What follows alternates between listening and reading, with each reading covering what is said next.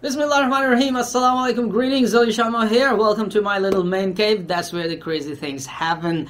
Well, yes, you haven't heard about my 3D printed full-size boats for 1 or 2 persons project in a while. Well, that project did not die, and in this video I'm going to give you a complete update on what is going on and where the project is.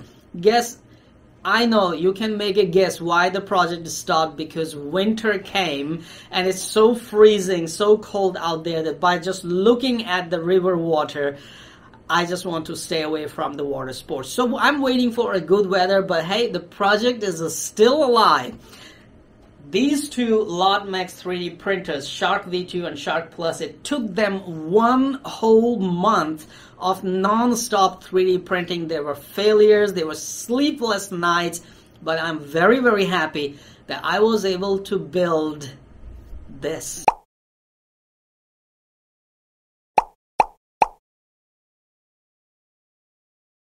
So yes, in this video I'm going to give you a complete update. Let's take a look at what I designed and what problems I met when I had to 3D print such a big boat. I will just show you only one problem at the moment, and then you can see a very quick time lapse of how I put it together and what are the next step that the boat is waiting for and where is that boat. Alright, so let's take a look at it.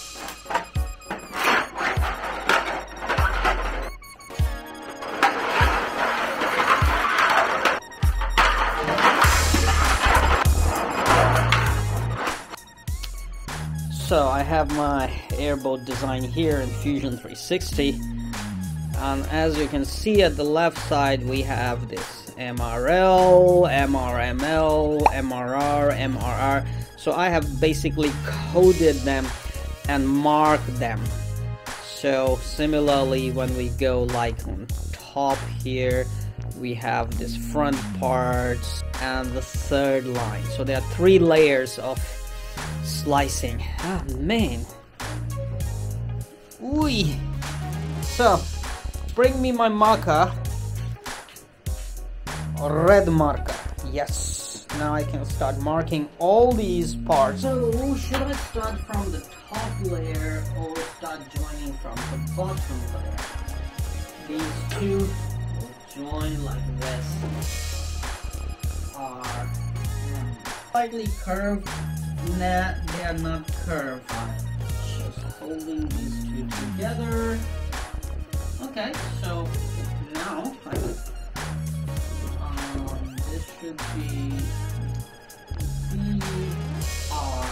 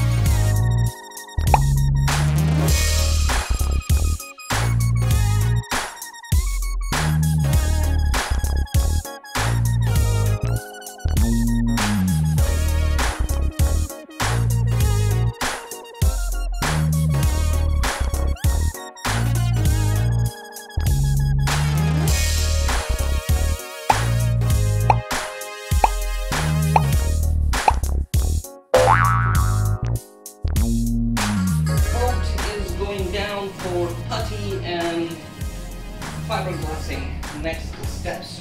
So see you later, alligator. Next step is to put the car body filler, the polyester putty, on the airboat, the 3D printed airboat. And guess what? I have just beaten the evening traffic and got myself the polyester putty. The best tool to beat all kind of traffic jams is the Duotorque 13X, the 6000 watt beast, mashallah. And I got my putty, polyester putty, and check this out. I just 3D printed a basket for my electric scooter. Looks good. My polyester putty. And it's time to start working on the airboat. And the kayak has finished the putty job, and putty is nice and tough, so I would sand it and get it ready as well. Well, now tomorrow inshallah I will start working on this one to fill it with the polyester putty, sand this one, and then comes the fiberglassing.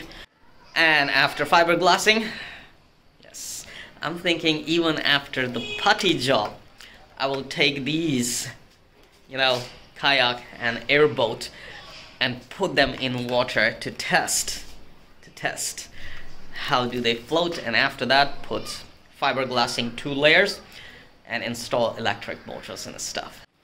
Okay, before I start the putty job, I thought I would show you how the boat actually turned out.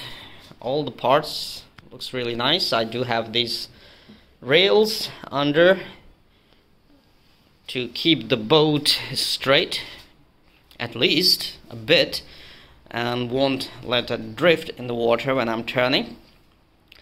It has a good depth, it's deep in there. I was thinking to 3D print another board that will go in, which is in fact is the part of original design, but I didn't print it. I thought it's good to sit in the deep of the boat, so to balance the CG, if your weight is more downward, it would be nice for boat to be more stable. And this is the upright direction. As you can see, yes, there's a lot of depth in here. And I also printed these like kind of supports. I don't know how good they will be, but at least they have a stronger print under there, so probably they will be giving the boat more strength. Front has a nice curve going up. Everything looks good. On the back still I will put 1 seat to install the propeller and motor, the airboat propeller and motors, controller, everything. And down here will be 1 piece of wood for me to sit in the middle of the boat. Now, as you can see, there's a gap. There are many gaps, and that's where I need the putty job. Okay, welcome back. Now that you know the project is still alive, I just need to putty the boat right.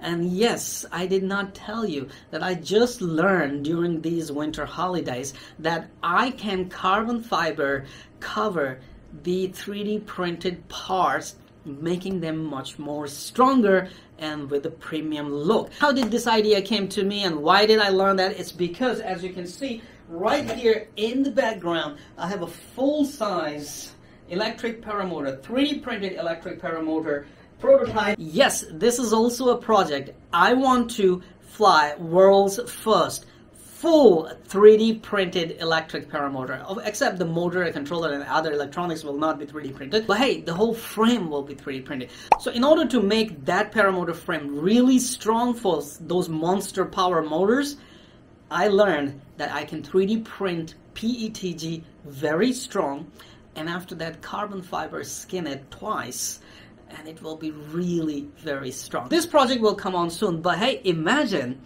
a 3D printed boat with a carbon fiber skin on the out, 2 layers of that. That will be lightweight and super strong, and it will skip the water because it's gonna be smooth. Yes, so that's what is my plan. After the putty job, I will put a carbon fiber layer on it, and it will be a beautiful 3D printed carbon fiber boat.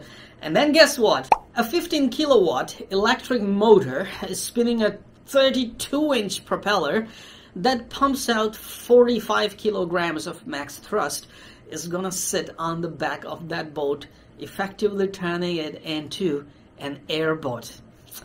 Yes, I know what you're thinking. I just need to add 2 wings on that, and I might be able to turn it into a ground effect vehicle through the water. I maybe even take off on that boat. So yes, thank you very much for watching this video. Stay tuned for this project is still going on, not dead, and I'll bring you more updates very, very soon. If you have any feedback, any good suggestions, ideas and tips, drop a comment on this video and I will definitely take advantage of your expert advice. Have fun, give this video a big thumb up, stay subscribed to my channel, and hit that little bell icon and turn on all the notifications so you can watch all the upcoming interesting, exciting videos, including the E-Glide V4 PMP Light and Pro and XL combos flight videos coming your way very soon.